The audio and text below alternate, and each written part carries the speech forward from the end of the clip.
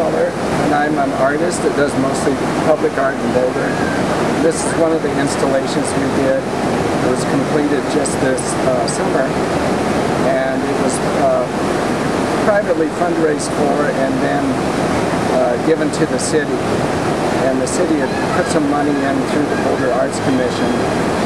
And this is a good example of educational public art, which gives people, educates people about the flood levels of Boulder Creek.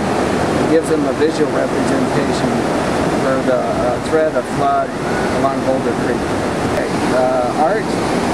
Art means to me, in particular public art, is a piece, sculpture, or something interesting that someone does within the city that adds to the cultural and visual aspect of the city and enhances people's lives, or in this case it's an educational piece of art that teaches people about the flood levels of Boulder Creek.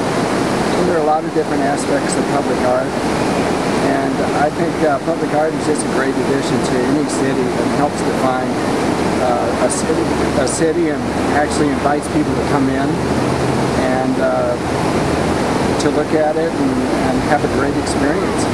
I think public art for any city is an important addition. Boulder doesn't technically have a percentage of the money that goes to the art, but has always been very supportive of when they build something in the transportation department or in other departments for setting aside some of those funds to have for public art. And you see some of that when you come into the city, and there's those big walls and different aspects along 28th Street.